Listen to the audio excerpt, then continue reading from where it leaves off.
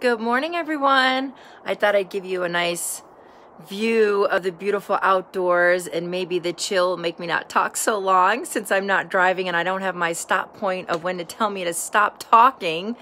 So today it's a little hard for me to tell people that are going through hard times to have gratitude, but I'm going to try to anyway. I'm seeing a lot of, bye-bye 2020, good riddance, and a lot of years we do that, right?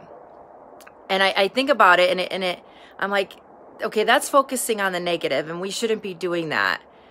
We have to really think about what has happened, right, in the past year or in our past, and think about all the good things that have happened. And now some of you are thinking, well, I can't. There's been too many bad.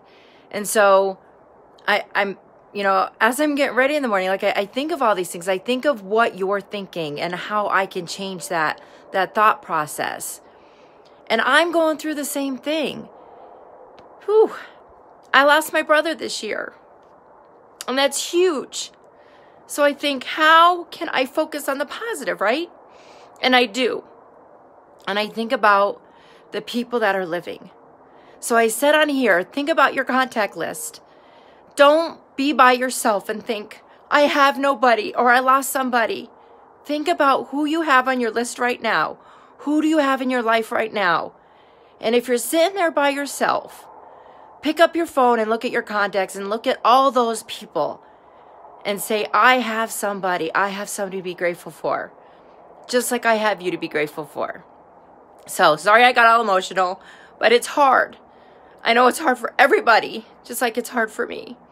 So, gratitude today are all of my contacts. I appreciate you. I'm grateful for you. And that's my gratitude for today. All right, everyone. Whew, got through that. Have a great day. Get ready for the holidays. Get excited, get pumped, and start celebrating. Thanks for watching.